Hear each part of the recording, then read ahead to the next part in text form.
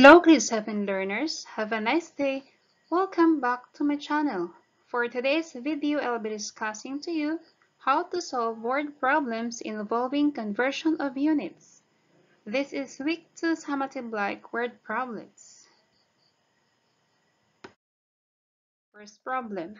1 mile is approximately 1.6 kilometers. How many miles long is 20-kilometer race? So this problem is asking for us to convert 20 kilometer to miles. Now we will be using the conversion factor that involves kilometer and mile. So the conversion factor that we are going to use is 1 mile is equal to 1.6 kilometer. Now we have to write the given 20 kilometer times the conversion factor. Since the required unit is in terms of mile, the unit mile will be in the numerator and the unit kilometer is in the denominator. So, the unit kilometer will be cancelled out. And the remaining unit is mile. Then we have to multiply. 20 times 1 is 20. Then we have to copy the unit mile over the denominator is 1.6. Now let's simplify. 20 divided by 1.6, that is equal to 12.5 miles. Therefore, 20 kilometers is just equal to 12.5 miles. Next, the distance from Barangay A to Barangay B is approximately 12 miles. Express this distance in kilometers. This problem is almost similar with problem number 1. The only difference is in problem number 2, we are asked to convert 12 miles to kilometers. So the conversion factor that we are going to use is the same conversion factor that we use in number 1. 1 mile is equal to 1.6. Now we have to write the given 12 miles times the conversion factor. But this time, the numerator is 1.6 kilometer. Why 1.6 kilometer? Because the desired unit is in terms of kilometer and our denominator is 1 mile.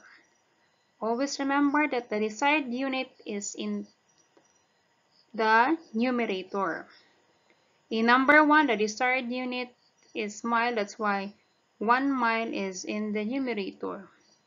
In number 2, the desired unit is in terms of kilometer, that is why 1.6 kilometer is in the numerator. Now we will simplify. But before we will simplify, we have to cancel out the common unit, mile and mile. So we have now the remaining unit of kilometer. So 12 times 1.6, that is equal to 19.2. And since the denominator is 1, so no need to divide by 1 because any number divided by 1 is equal to the number. And the unit now is kilometer. Therefore, 12 miles is equal to 19.2 kilometers. Let's have the third example. Liza's house is 400,000 meters away from Davao City. How far is this distance in kilometers? Okay.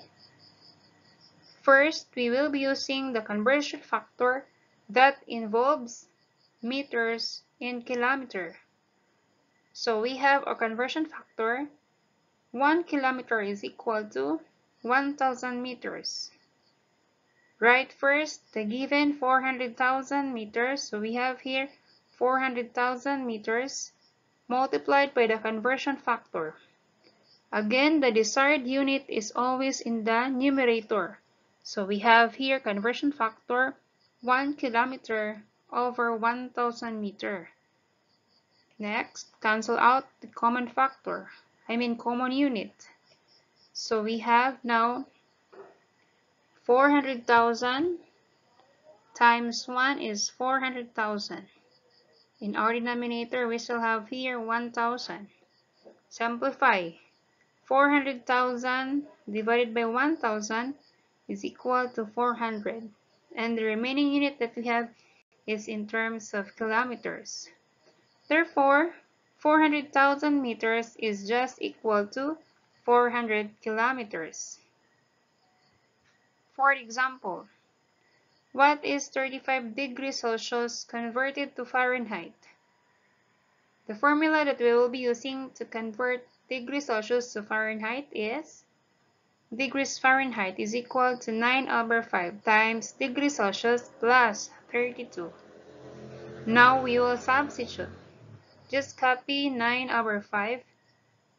The value for degrees Celsius is 35 given on the problem. That's why we have here 35. Bring down plus 32. Now simplify. 9 times 35, that is 315. Divided by 5. Just copy the denominator. Bring down plus 32. Again, how did we get 315?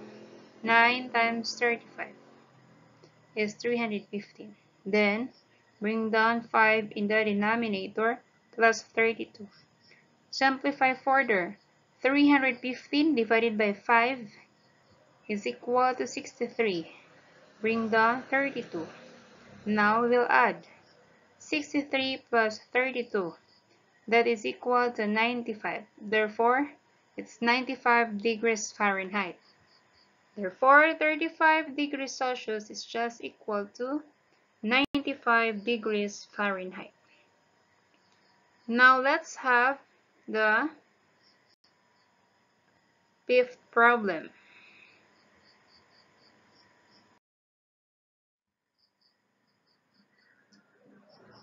A car left the house and traveled at an average speed of 40 kilometers per hour. How many minutes will it take the car to reach the airport, which is 30 kilometers away from the house? Okay, our problem here involves the average speed as well as the distance traveled. And the problem is asking for the number of minutes, meaning time. By formula, average speed is equal to distance over time. But our problem here is asking for time. So, from this formula, we can derive another formula which is time is equal to distance over average speed.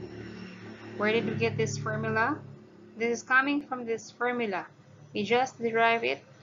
So we have now time is equal to the distance traveled over the average speed. Now let's substitute. So time is equal to the average speed is 40 kilometers per hour. It should be in the denominator. And the distance, which is 30 kilometers, is in the numerator. Now we can cancel out the common unit. Okay, so the remaining unit is only r. So 30 over 40r. So 30 divided by 40 is 0.75r. Okay, and this 0.75r is the time to travel from the house to the airport. But the question here is in terms of minutes. The question is asking for how many minutes. So therefore, this 0.75 hour will be converted to minutes.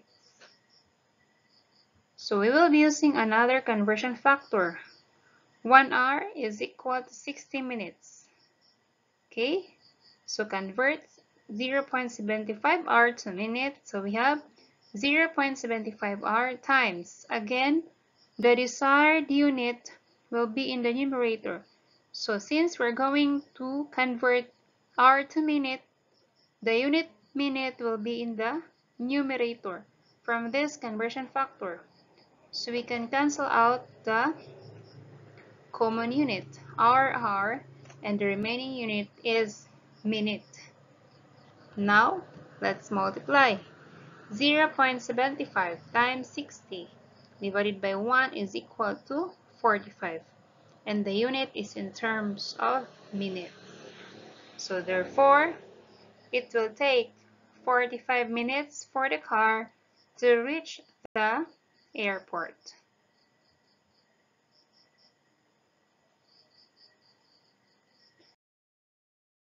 Next problem.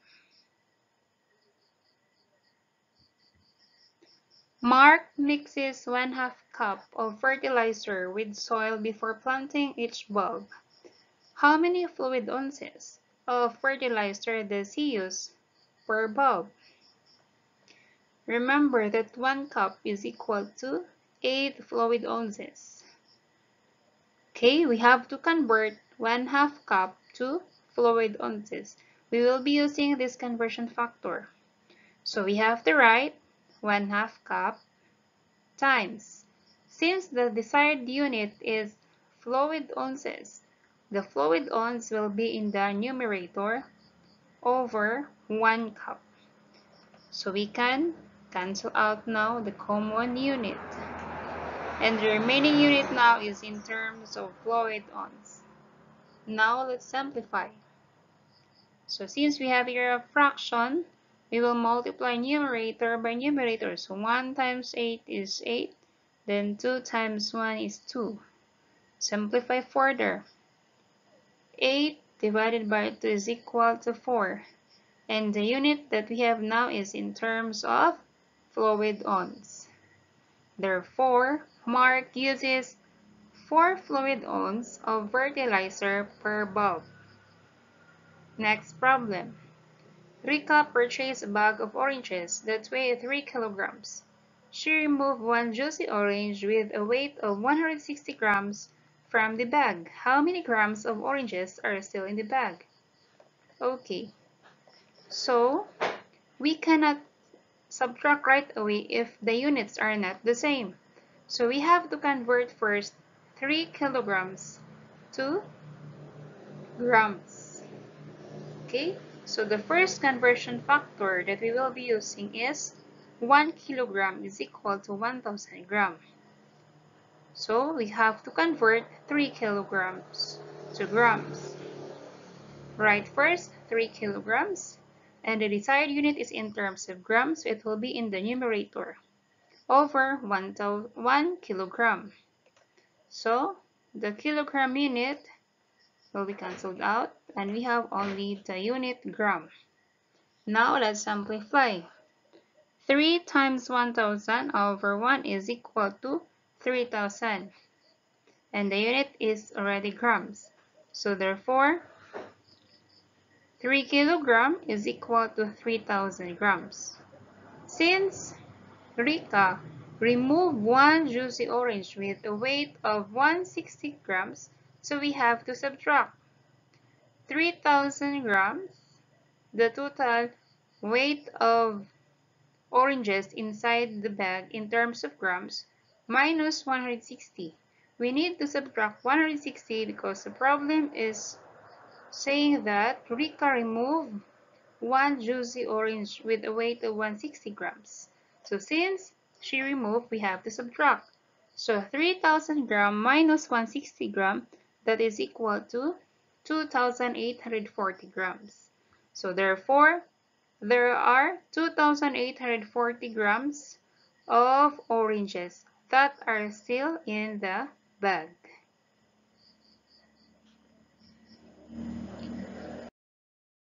Last problem. Jade and John go hiking. Jade brings 9/10 liter of water. John brings 600 milliliters of water. How many more milliliters of water did Jade bring than John? Okay, this problem we cannot subtract it right away because the units are not the same. So we have to convert first 9/10 liter to milliliter. So we have to use the conversion factor of 1 liter is equal to 1000 ml or 1000 milliliter. Okay, we have here 9/10 liter times the desired unit is milliliter, so it will be in the numerator 1000 milliliter over 1 liter.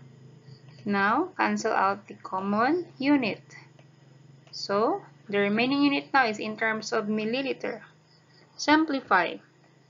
9 times 1000 is 9000. Then 10 times 1 is 10. The unit now is in terms of milliliter. Simplify further. 9000 divided by 10 is equal to 900 ml. Therefore, the equivalent of water that Jade brings is 900 ml. Now we have to subtract.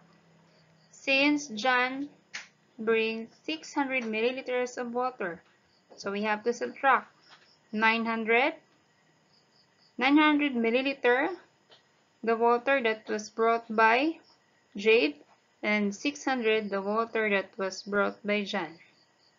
And that is equal to 300 milliliter. Therefore, Jade brings 300 milliliter of water more than John.